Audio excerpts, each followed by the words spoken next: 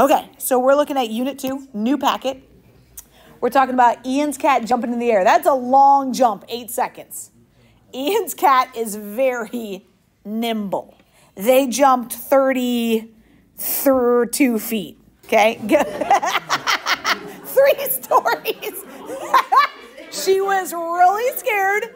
She jumped up 3 stories and then fell down 3 stories, landed on her feet. We were all good.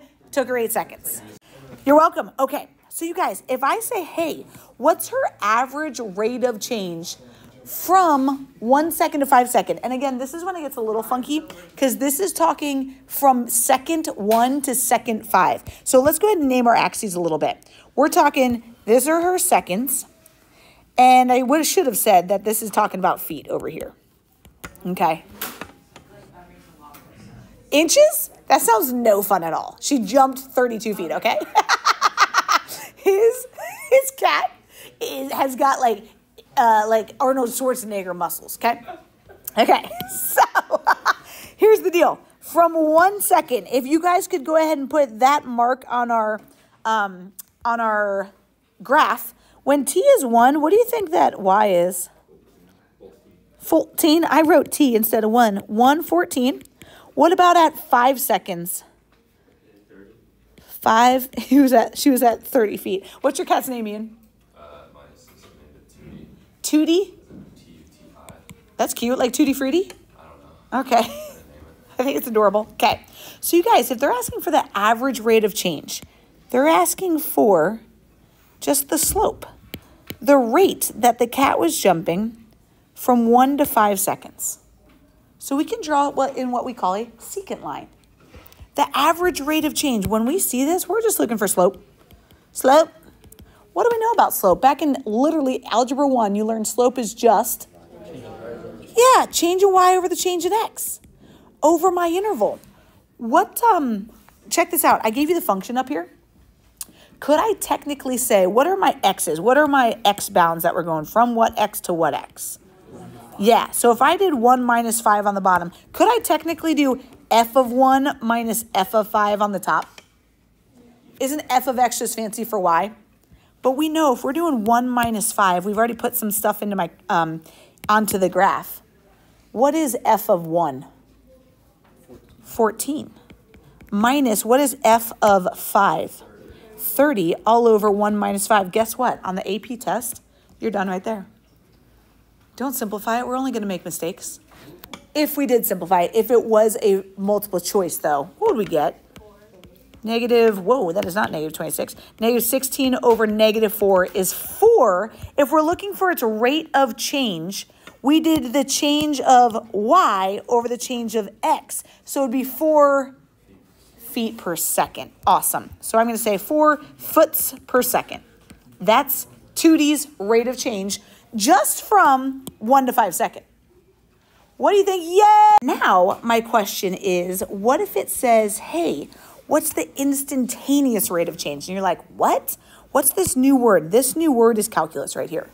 Okay? This new word is saying it wants to know how fast, what was the rate of change for Tootie, Ian's cat, at 1 second. And that's where calculus comes in, because you agree what we just did to find a rate of change was the change in y over the change in x. We used 2 different points to figure that out. And in calculus, they want to know, I don't want to know over that time gap. I want to know at this second. So let me show you this. So we could say, okay, the instantaneous rate of change based on the graph would be 12 feet per second. And if you want to draw that, what that's going to look like on my graph is I'm going to put my point when x is 1, and I'm going to try to draw a tangent line. And what a tangent line is it's a line that just touches the graph, boop, right at that point. It doesn't go through the graph twice. It only goes through it once. A secant line always goes through it twice. A tangent line only touches the graph once. Does this look like it potentially has a slope of about 12? Does this kind of look like we're going up 24 over 2? Yeah, there's, no. Up 20, okay, because I drew a terrible tangent line is really what it came down to, right? But this looks way steeper than that one. You okay with that? Okay, so let's take this further. Let's go look at, so we said at 1 second, my instantaneous rate of change appears to be 12 feet per second. Again, this was all from the graph. I'm not expecting us to do anything by hand. What about at 2 feet per second? Let's look at the graph. My slope here looks about like 8 feet per second. Come on. Man, this is all messed up. 8 feet per second. Anyone have a guess at 3? Does anyone remember what a negative slope refers? I mean, a negative rate in like your math days? How do we use, I'm sorry, science days? If my velocity is negative, it's just going to the left or backwards or down, right? As opposed to up. Up would be a positive velocity, forward would be a positive velocity, negative is just a negative velocity. 2D is falling at this point, right? 2D is falling back to the ground. She's going to be fine. She's the Hulk, okay? Okay, so now to generalize, let me get rid of this stuff here. Boop. Man, my iPad is so mad at me. Okay, to generalize, let's go take a peek at this picture. This is very AP-esque. Let's name this bound over here. We're going to name this bound A. And I'm going to name this bound B. No, I'm not. I'm going to say there's some horizontal distance here, H. So if we start at A, I add some horizontal distance H, what would this point be? Yes, okay. So if this is A, what would that point be? F of A. And if this point is A plus H, what would this point be? F of A plus H, which is gross looking, right? That's allowed to be gross. Okay, so now it says, in general, the average rate of change over the interval from A to B, we're including those points, from, oh, I did not say to B. What is my Y about, my other X here? It's not B, it's A plus H. A plus H is, can we write slope, you guys? How do I write the change in Y over the change in X with these points? We can do this. F of, yes, F of A plus H minus F of A. That was just Y minus Y right there, you guys. All over A plus H minus A. Do you guys agree we just did Y minus Y over X minus X? How many people are like, excuse me, can we simplify the denominator? Yeah, I agree. Let's simplify that denominator. So right next to this, I'm going to say we got F of A plus H minus F of A all over H. And then you guys, so that's the average rate of change. You've done that since algebra. Now this year, we're going to talk about that instantaneous rate of change. How fast was 2D falling or flying at 1 second? Not the average, but at that second. Or how fast was she falling at 7 seconds, right before she nimbly hit the ground, okay? Hit the ground is wrong. Landed softly. Okay. So that's why we've had to deal with calculus, because we need to be able to say, hey, as this little horizontal distance shrinks here, as this horizontal distance goes to 0, then we can be able to find the rate that 2D is jumping from the ground. And it's just still the slope, change in Y over the change in X. So this right here is what we're going to use just for a little bit till we get to 2.5. Really just 2.2 and just 2.2. We've got to talk about that. Yeah, not even 2.3. We just have to use this till 2.2.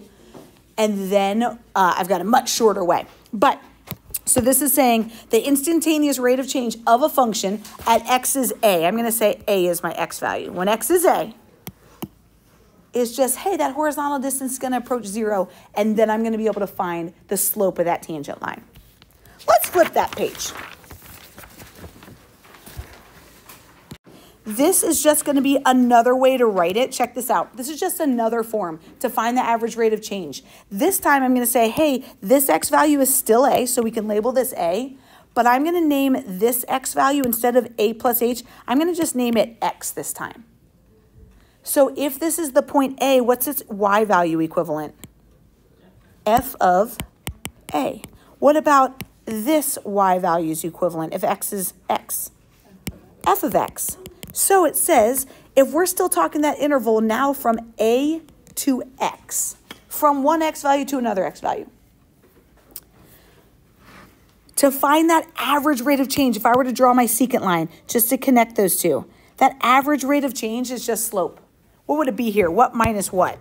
F of x minus f of a all over x minus a. And you guys, just so you know, this in AP terms is called a difference quotient. Do you agree we're subtracting and dividing? They call that a difference quotient. You're never going to have to write those words, but just in case I use it again. Difference, subtraction, quotient, division.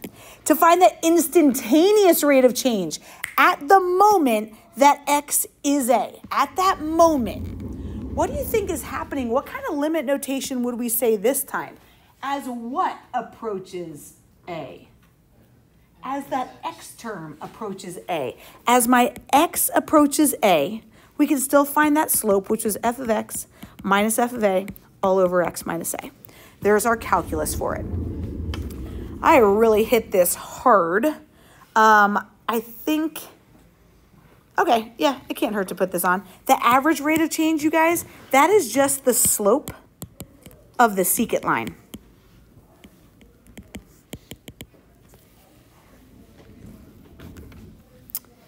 Over an interval, you know, from one point to another. That's the average rate of change. That's what we did all the way back in algebra. The instantaneous rate of change, how fast is 2D rising at 3 seconds? That is going to be the slope of the, and I've got a birthday cake flavored Hershey Kiss who can remember what this line is called. Yeah, oh my gosh, I guess I got to give everybody one. The slope of the tangent line. So this one's at a point, not over an interval. I want to know how fast is 2D falling at 7 seconds. You tell I really wanted to hit this home. Is that in your notes for you or no? Yeah, it's already there. Great. So I just put this over there. We've written it 100 times. Let's move on.